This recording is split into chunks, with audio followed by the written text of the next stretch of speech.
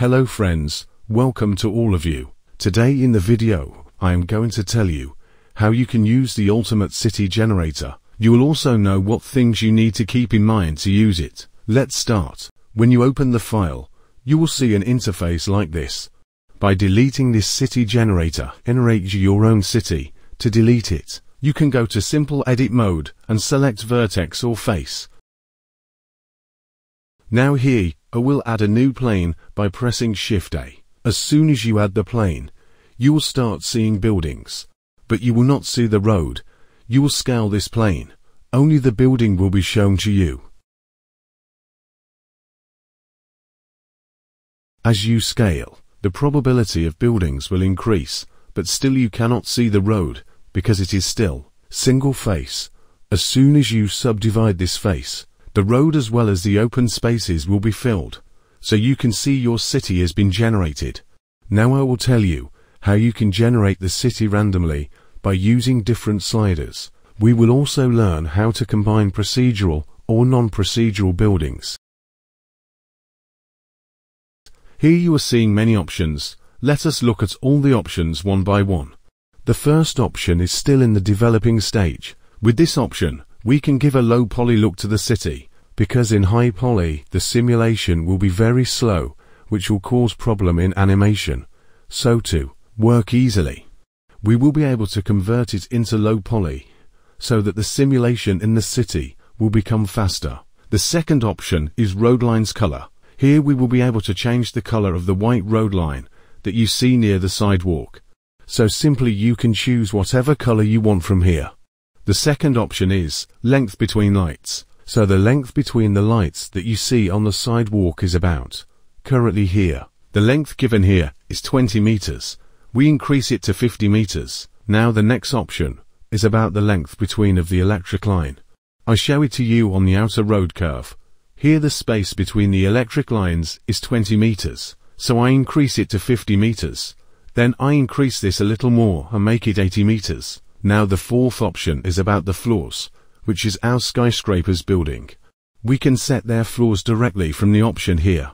This is the bottom part. What should be its maximum floor? We can set it from here. What will be the maximum floor of the immense part? We will set it with this option, and similarly, whatever maximum it will be, it will spawn here randomly as per its own. Our next option is roof scattering. So if you have many objects visible on the building, then you can use this option to control it. So here random objects will be spawned as per their own. Now the next option we'll see is upper building probability. I've given this option only for the building skyscraper. With this option, you can make the building that is visible. On it you have a lower part and an upper part. Then should the upper part come on the lower part, or should it not come? It controls. As soon as we zero it, the upper part, which will be on top of the building, will not be visible, which is a respectable type of building, but by default, I have kept the upper part on randomly.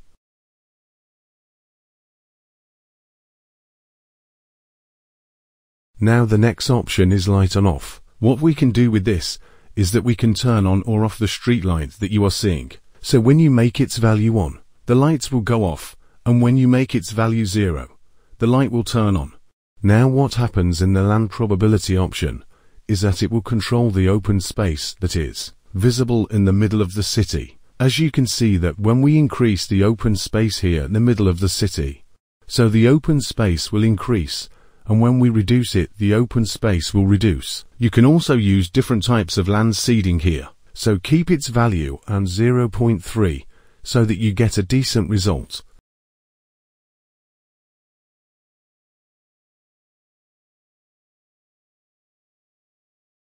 Next option is building probability.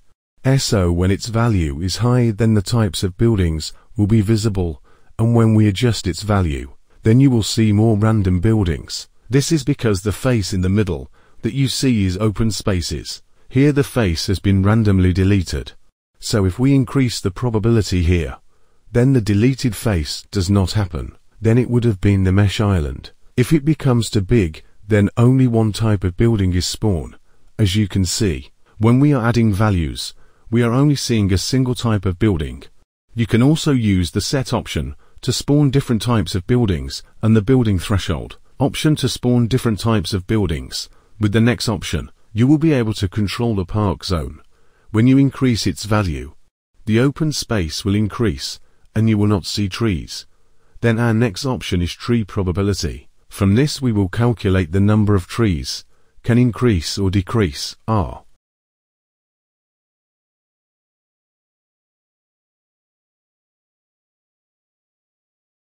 Now this is a non-procedural option. This option works when the size of the face is larger and the probability of the land is more. The open space is larger. So what will happen if there is open space there? If you know non-procedure building, then let me show you how you can control it. So see, as we increase the land probability, you will see that the non-process building will come here. Okay. So keep the size of the face a little more. Only then you will be able to see the non-procedural building. So see, the building has come here. This building. This procedure is not automatic. It is a manual model of the building, which is taken directly here. So if you want the procedure building here, then you can increase its probability, and from the yellow-colored building here. This is the procedure building. Here you will see one of its settings below. Wall color. So the wall color is the color of this building. So whatever color you give here, the color of the building will also be visible to you.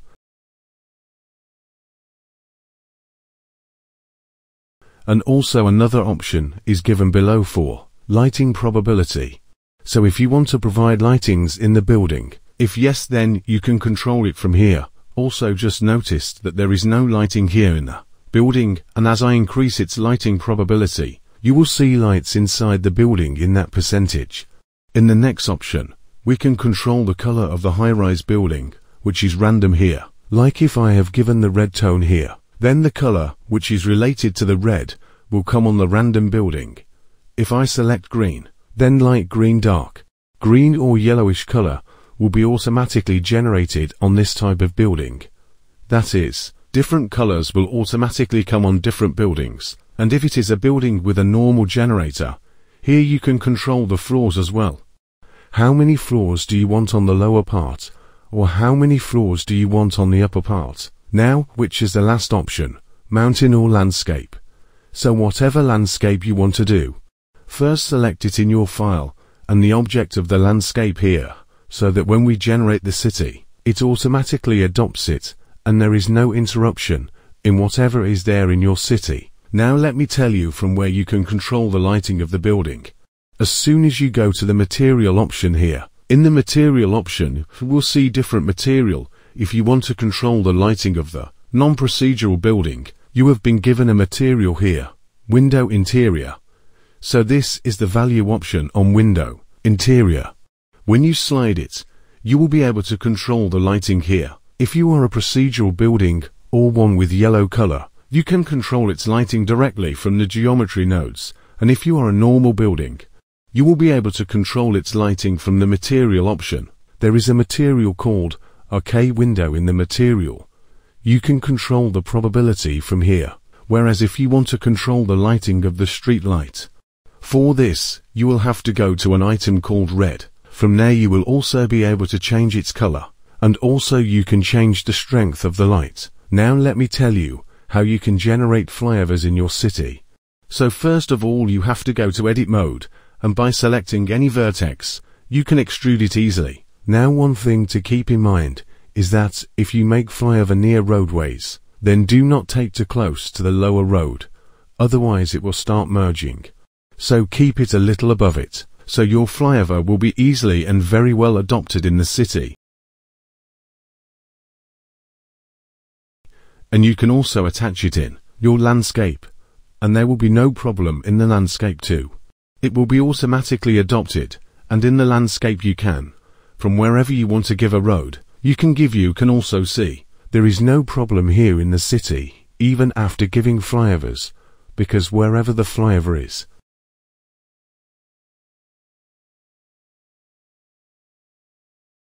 it will pass through the building of that place automatically. Will be deleted.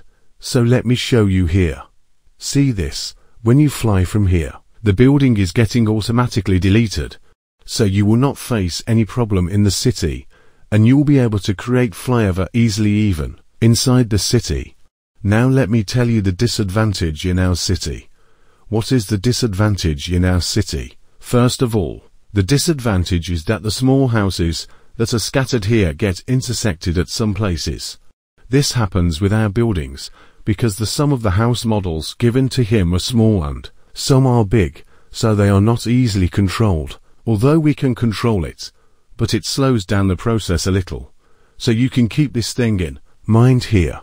At the same time, let me tell you that you will not get to see the texture of those which are from the internal road. You will only get to see the texture on main road. The disadvantage of this option is that you cannot give an angle face here. Whereas if you want to give an angle face in your city, then the problem will be that the alignment of the windows of our building will get spoiled. Actually, I am adding one option that as soon as the angle face comes, what will happen there is that parks will be automatically generated. Although this option is still in the developing stage, I have not launched it completely yet. It will be added as soon as it is completed. Well, I will give it to you in the next update. Now, there is one more thing here, that the angles between the edges should also not be of much less advice. What will happen is that there will be a little problem in the window alignment of the building. Now see what problems can arise if we divide the faces more often. Actually, this city generator is so capable that it will easily adopt the face of any shape. Will it just have to be on the side face of the vertex? If the number increases, the shape in our building will deteriorate a little.